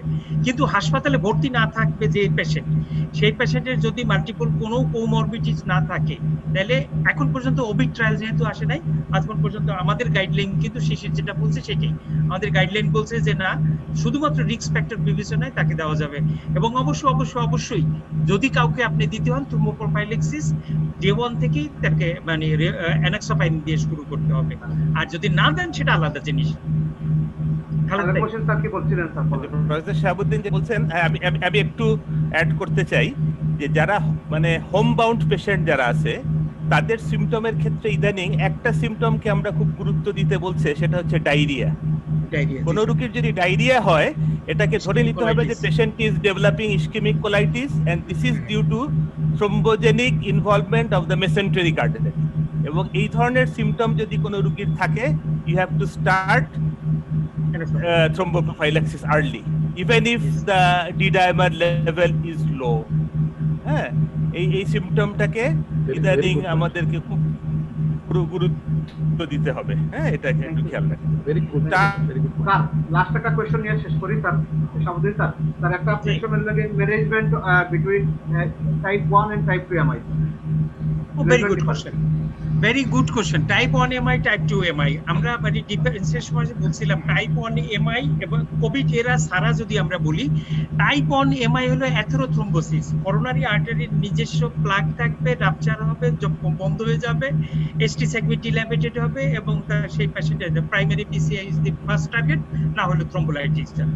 সেকেন্ডারি এমআই তে কিন্তু সেটা মানে টাইপ 2 এমআই তে কিন্তু একটা secondary MI is a imbalance between মানে সাপ্লাই এন্ড ডিমান্ড, যে কোনো ভাবে সাপ্লাই এন্ড ডিমান্ড। এই ক্ষেত্রে করোনারি আর্টারি কিন্তু normal, invariably coronary artery normal থাকে, অথবা একটা অ্যাথেরোস্ক্লেরোটিক তার একটা লিশন থাকতে পারে that does not rupture.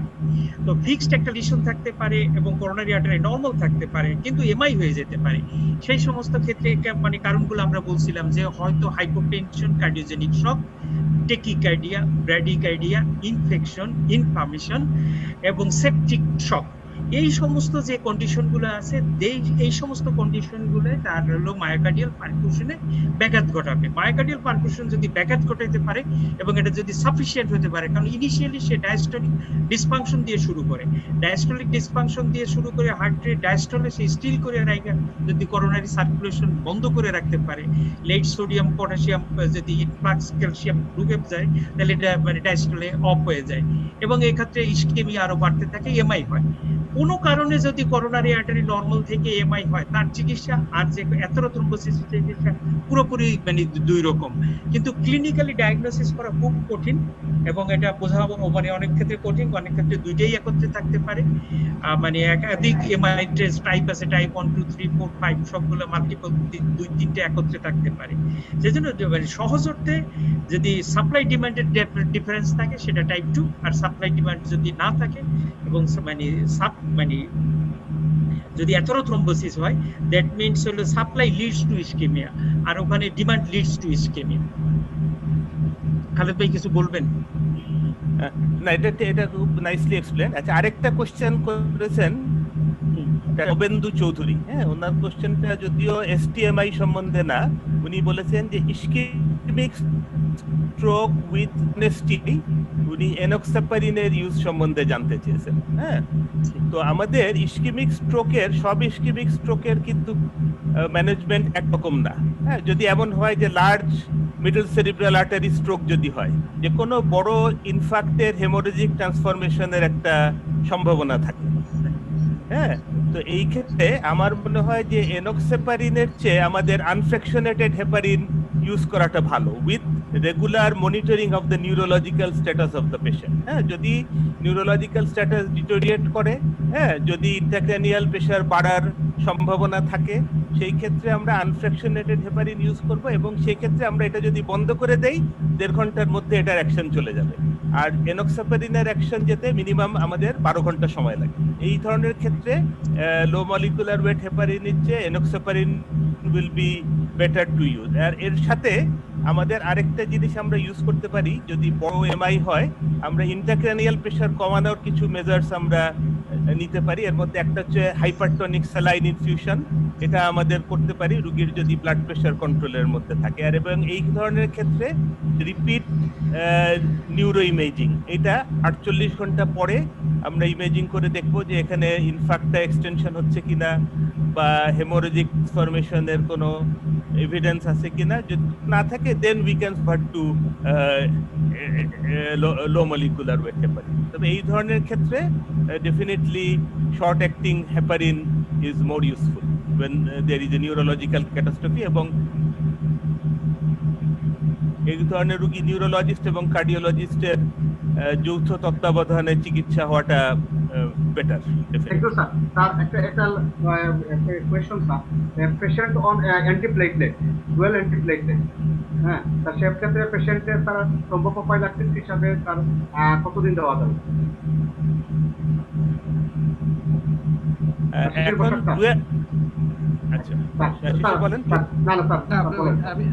I refer the question to Khaled Mohsin bhai.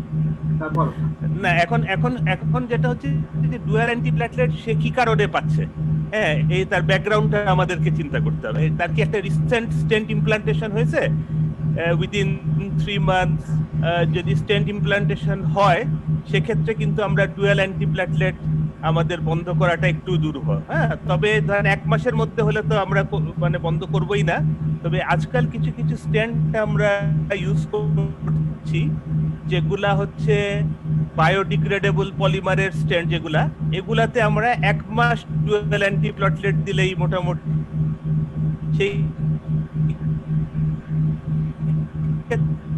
আমরা একটা অ্যান্টিপ্লেটলেট বন্ধ করে দিব, সাথে একটা যদি স্টেন্ট ধরেন যদি একটু ধরেন সেকেন্ড জেনারেশন স্টেন্ট হয় সেই ক্ষেত্রে আমাদের 3 মাস ডুয়াল অ্যান্টিপ্লেটলেট দিতে হবে।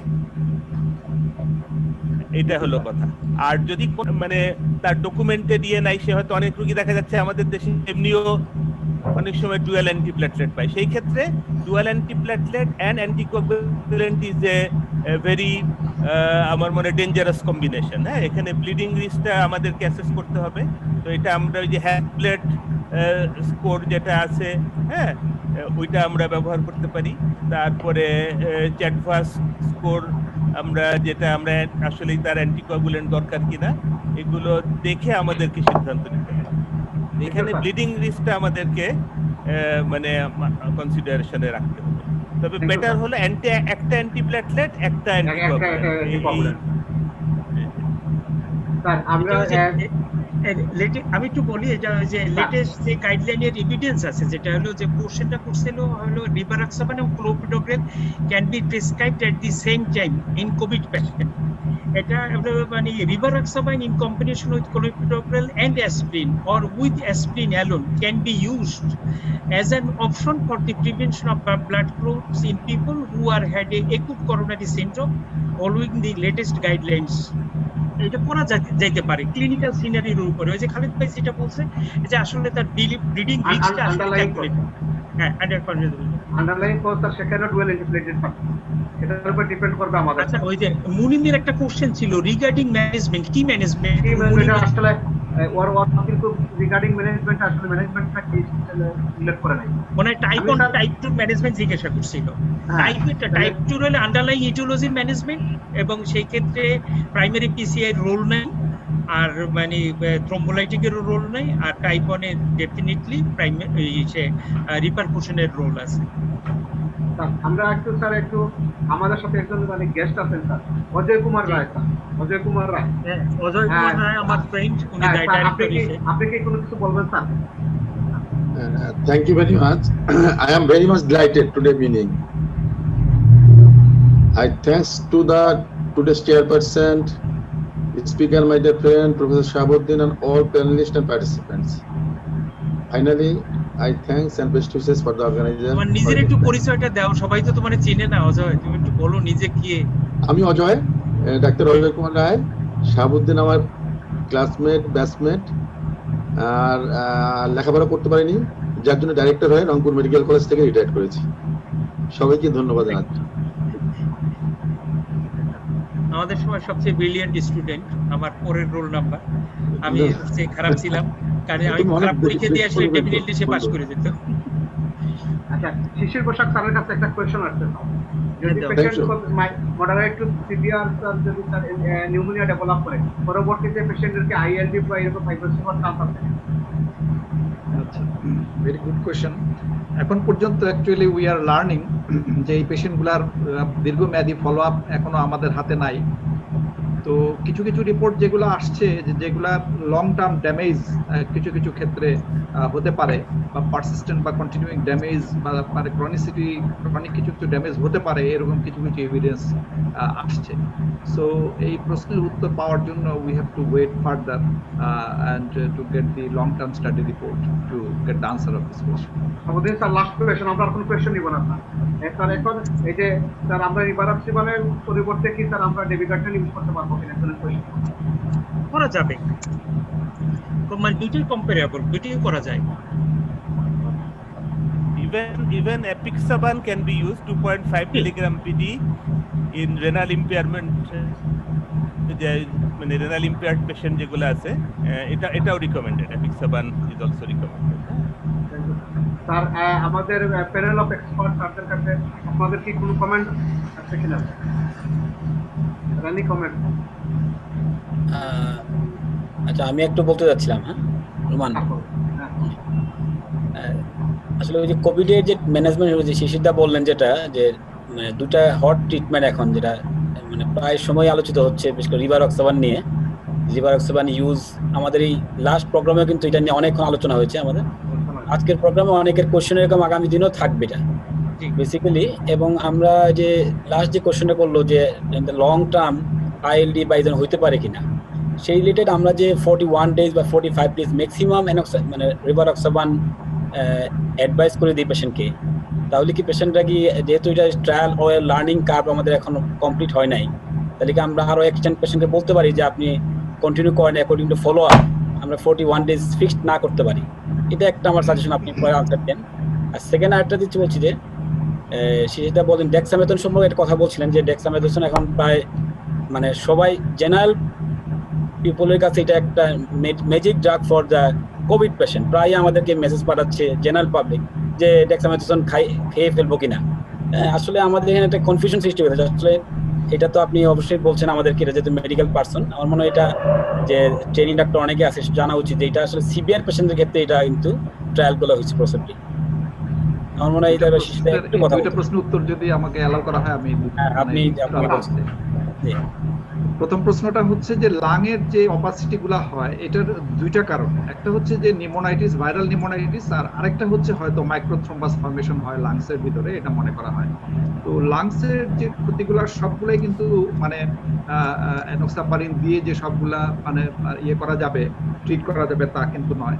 এটা ভাইরাল নিউমোনিক ডাইরেক্ট ড্যামেজও কিছু হয়। সো এইটা মানে যে গাইডলাইন আছে এনোক্সাপারিনের সেটাই থাকবে, এবং এটা দিয়ে দিলেই যে লাং ড্যামেজ আর হবে না সেটাও বলা মুশকিল।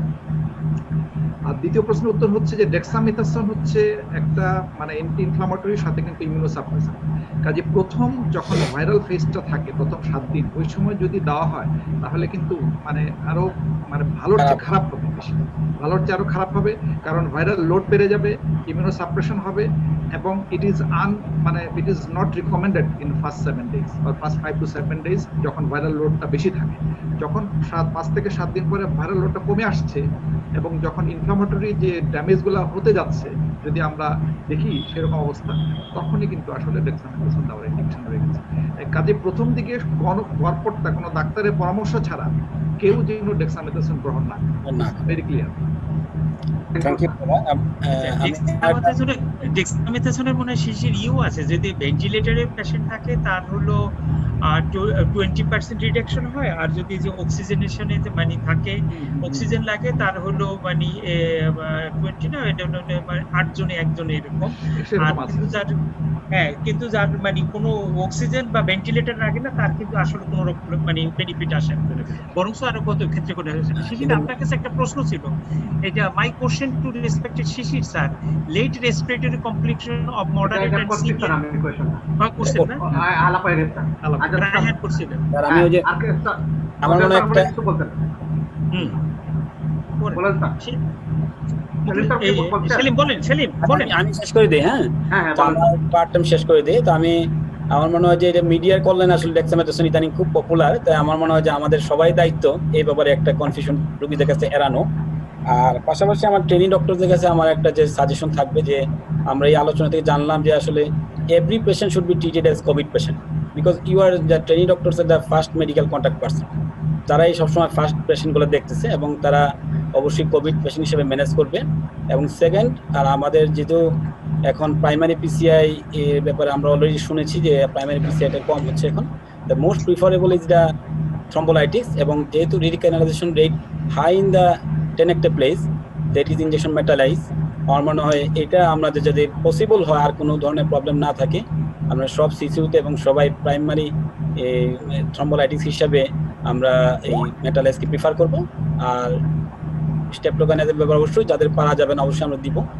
আর বাকি অনেক সুন্দর, আজকে অনেক মনে হয় লাইভলি আলোচনা হয়েছে এবং সবাইকে আমি পার্টিসিপেন্ট সবাইকে ধন্যবাদ জানাচ্ছি এবং প্যানালিস্ট এবং স্পিকার শাহাবুদ্দিন স্যারকে ধন্যবাদ জানাচ্ছি আমাদের একটা প্রোগ্রাম শুধু আয়োজন করার জন্য, এবং রেডিয়েন্ট ফার্মাসিউটিক্যালসকে এই ধরনের একটা প্রোগ্রামকে স্পন্সর করার জন্য ধন্যবাদ জানাচ্ছি, এবং অবশ্যই ডাক্তার রোমান সুন্দরভাবে প্রোডাকশন করার জন্য ধন্যবাদ সবাইকে।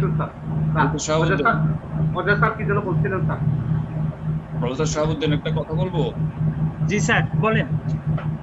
আচ্ছা, এই যে আমরা যে থ্রম্বোলাইটিক থেরাপি দেই, দেওয়ার আগে একটা ট্র্যাডিশন আছে যে একটা ইনজেক্টেবল আমরা স্টেরয়েড দিয়ে থাকি সব সময়।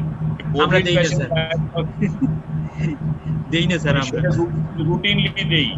সেই রুটিনলি দেওয়াটা ঠিক হবে কিনা? এখানে স্যার কমপ্লিমেন্টারি স্যার আমি কোশ্চেন করে ফেলি স্যার, যে স্টেপটোকাইনেজের স্যার অ্যালার্জিক রিঅ্যাকশন হয়, সেখানে স্যার প্লেটিলেটের অ্যালার্জিক রিঅ্যাকশনের রেটটা কেমন? আমরা দেই না স্যার, আমরা স্টেপটোকাইনেজও দেই না। যদি কারো হয় তখন দেই, কারণ বেনিফিশিয়াল ইফেক্ট গুলোই মার্চ হয়ে যায় তখন। সেটাই দেওয়া ঠিক না তার মানে?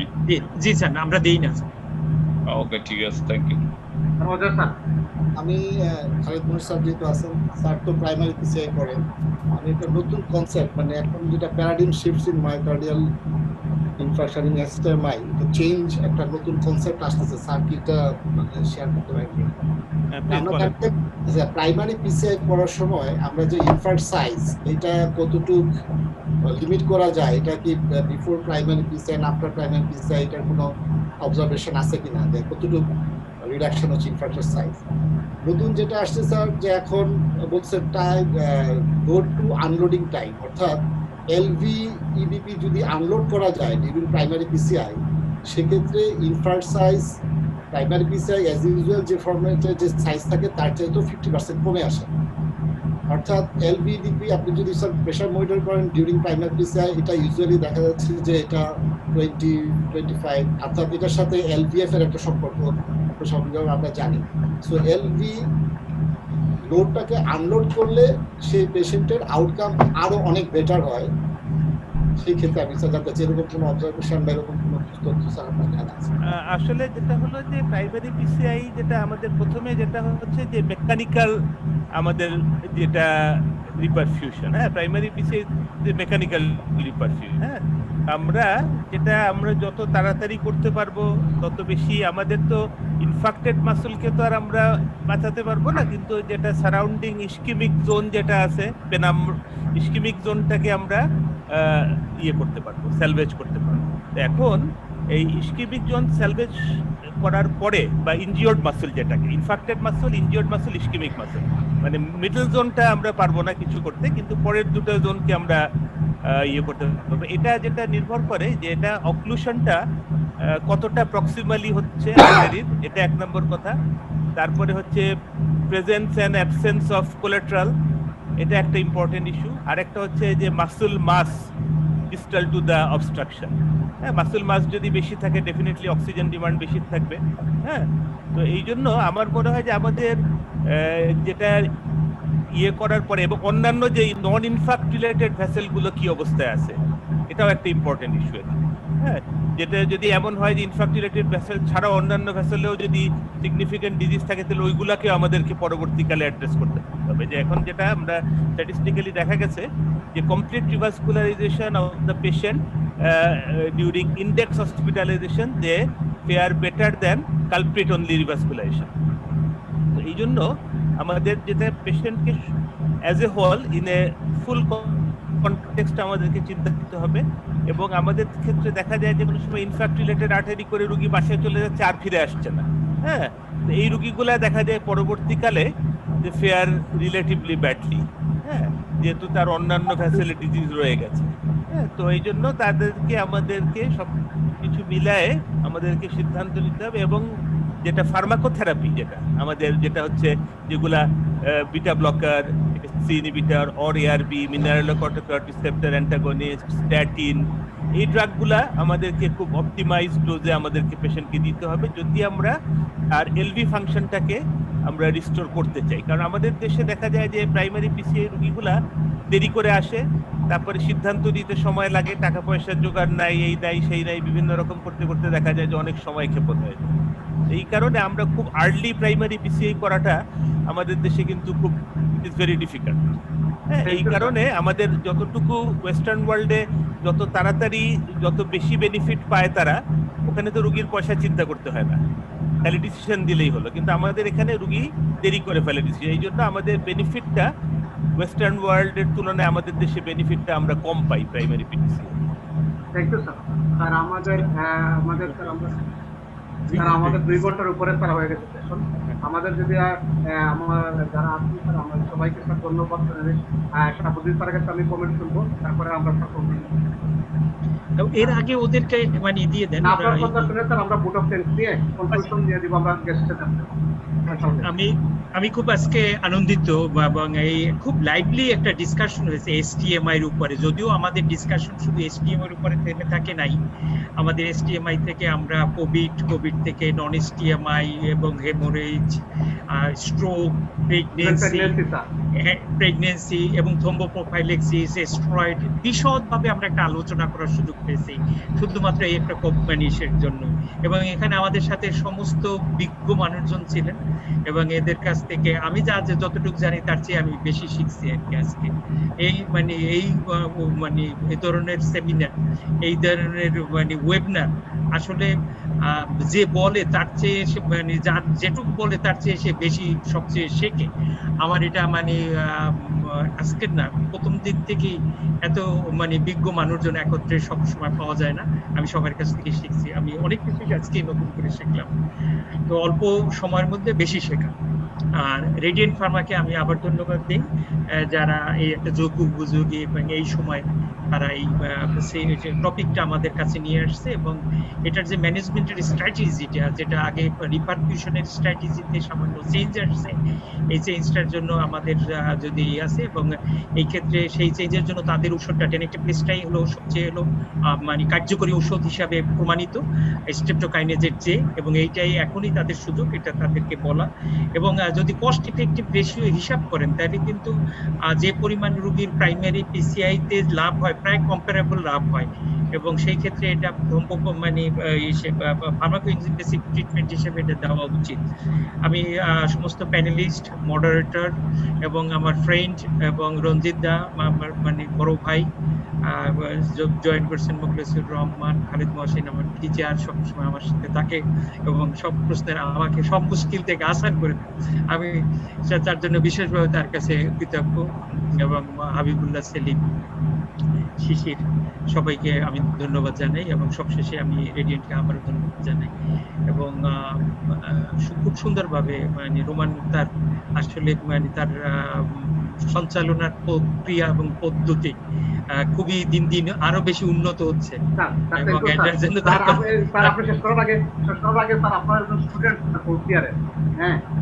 এক লাইনে প্রাইমারি পিসিআই সম্বন্ধে জানতে চাই। আচ্ছা, প্রাইমারি পিসিআই হলো যে হার্ট অ্যাটাক হওয়ার পরে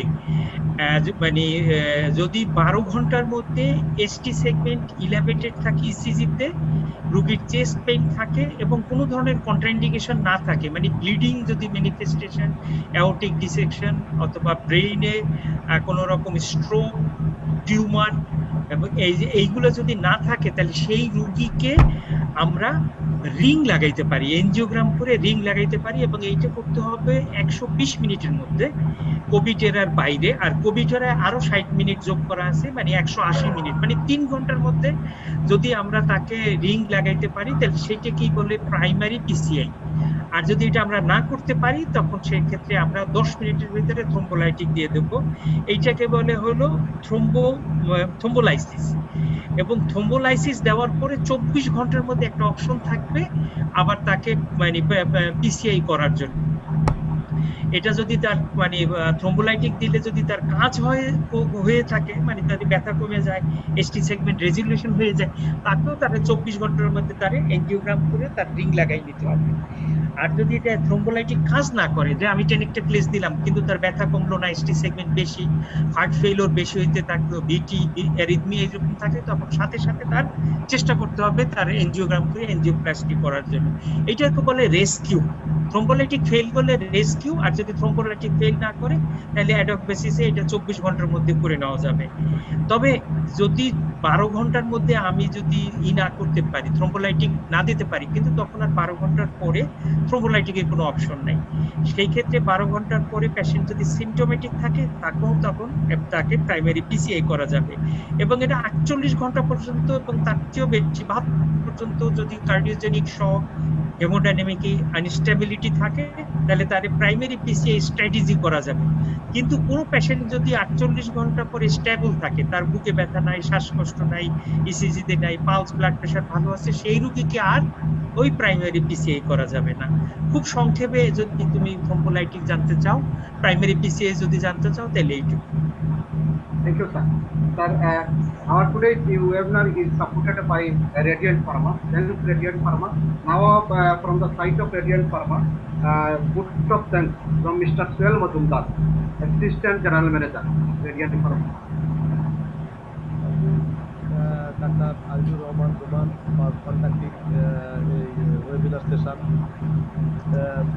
Respected doctor, consultant and invited guest, Assalamu alaikum and very good night.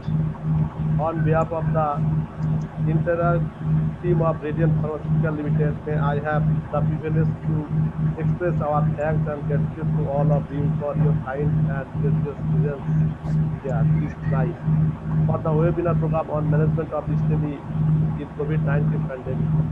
Your active participation can be helped make the program success. I must congratulate and our deep appreciation to Honorable Speaker Professor Dr. Shahabuddin Ahmed, Department of Head Cardiology, Sylhet Osmani Medical College, for his excellent and elaborate presentation on the webinar session. We are also so much grateful to our today's Honorable Chairperson, Professor Abdul Rahman Sir, ex-Director NICBT and Governor American College of Cardiology. Our special guest, Dr. Khalid Mohsin, Chief Consultant, National Heart Foundation Sylhet, and panel of expert Dr. Mukhtasur Rahman, Associate Professor Cardiology, Dr. Habibullah Selim, Associate Professor Cardiology, Dr. Shishir Prasad, Associate Professor Medicine, and Dr. Ajay Kumar Dotto, Chief Consultant, Al Haramain Hospital.